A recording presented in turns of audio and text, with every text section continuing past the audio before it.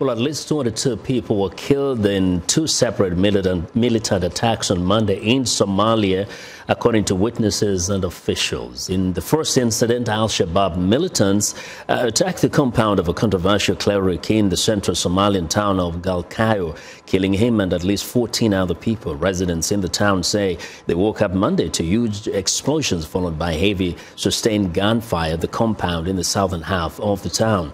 Witnesses say a car bomb rammed into the gate, followed by insurgents who stormed the compound.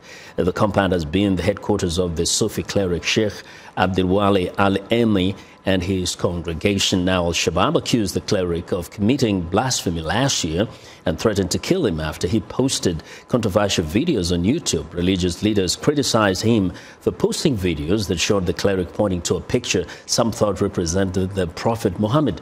He was also condemned for using music in his worship services. The army had denied the blasphemy accusations against him and insisted music is not contrary to Islamic teachings, rather.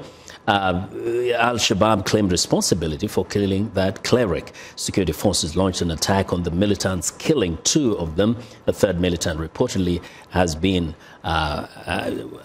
not been comprehended. And a commander of the security forces told journalists that 4 militants were behind the attack, including the driver of the suicide bombing car. Police say 8 people were killed by a car bomb just after midday in Mogadishu. The commissioner of Wadajir district told VOA that security forces have taken the driver away for questioning.